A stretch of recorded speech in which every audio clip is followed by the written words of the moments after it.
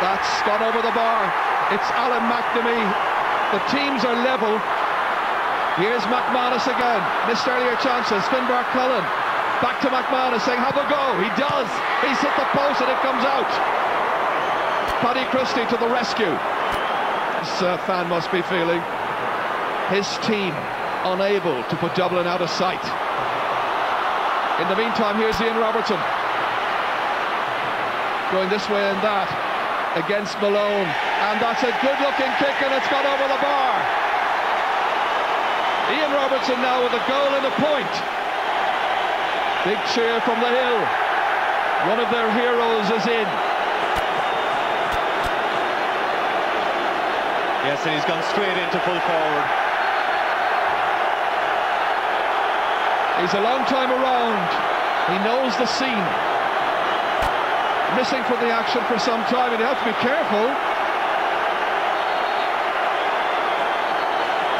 The linesman is in here. Surely be the goodness. Ian Robertson now with a goal and a point.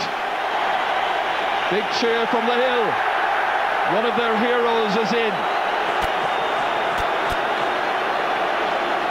Yes, and he's gone straight into full forward. He's a long time around. He knows the scene. Missing from the action for some time, and you have to be careful.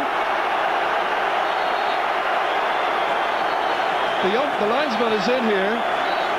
Surely be the goodness Vinny's first action isn't to get booked.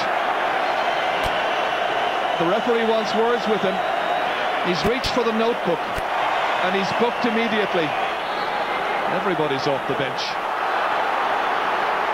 Johnny McGee for Dublin, the centre half back, thundering forward, challenges coming in right, left and centre.